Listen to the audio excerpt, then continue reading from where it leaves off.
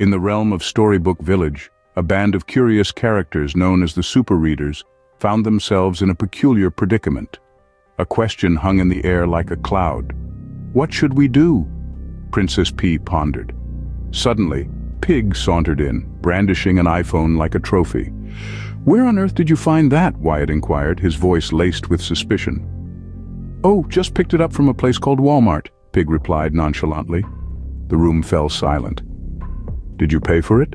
Wyatt pressed on. "Well, no, I just took it off the shelf and left," Pig confessed, his voice wavering a tad.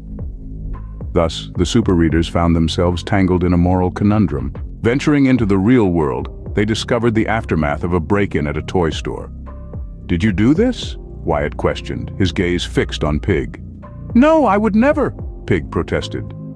Meanwhile, Red, struck by a sudden whim, walked into a pet store and exited with a goldfish, no transaction made. Pig, witnessing the act, commended Red, "You're a master." In the midst of this chaos, Daniel Tiger learned a new word, a word not fit for young ears. He uttered it to Margit, who in turn repeated it to Mom Tiger. Shocked and appalled, Mom Tiger reacted with a slap, sending Daniel Tiger into a whirlwind of emotions.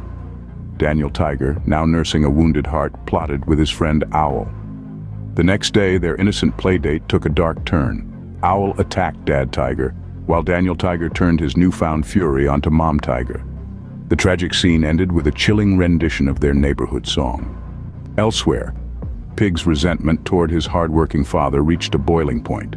In a fit of rage, he attacked his father, ultimately leading to a gruesome end. Wyatt and his brother Jack, too, found themselves embroiled in a violent altercation over a misplaced guitar, resulting in another tragic loss. Red, visiting her grandmother, reacted violently to a simple admonishment, leading to yet another shocking incident. Princess P, denied a simple pleasure by her parents, retaliated in the most brutal way. The peaceful Storybook Village was now a scene of multiple crimes. In the aftermath, the Super Readers faced the consequences of their actions. Daniel Tiger was sentenced to 10 years in juvenile detention, Owl to 12 years in prison. Wyatt received a 16-year sentence, his parents 33.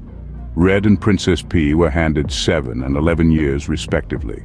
Their once lively and innocent world was now wrapped in a shroud of silence and remorse. Storybook Village, once a land of joy and adventure, was now a picture of peace, but a peace born out of a grim chapter in its history. The Super Readers had learned the hardest lesson of all. Actions have consequences, and sometimes they are irreversible.